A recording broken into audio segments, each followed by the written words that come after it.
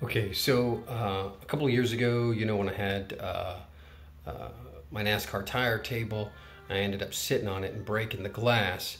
And then trying to get the lug nut off. In order to get the glass off of it, the broken glass off of it, I ended up severing the tendon in my hand, having surgery on that. So, a couple of years later, I've been trying to figure out what to do with the table. Well, just kind of show you what I've been working on, and maybe it'll inspire you to do something as well.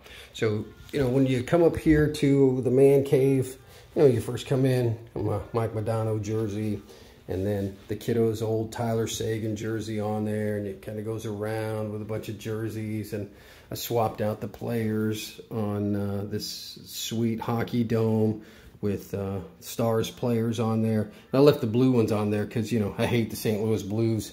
And, you come around and you got your Dallas Stars blanket and a nice little area here for the kiddo to kind of play video games and stuff like that. Me as well. It's not live. Last year, when I had COVID, I made, retroed out this thing so it has a bunch of games. Thanks, Don, for, helping me through that. And then I just finished this up today. So I got my NASCAR table down below. All right, the NASCAR part, that tire that I got, I'm going to that. And then got this Stars logo resined on here.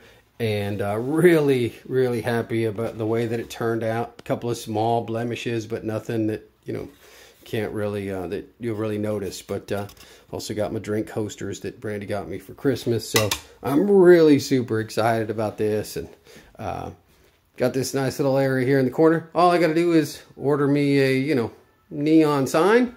Put up there it says Dallas Stars. And I'm in business.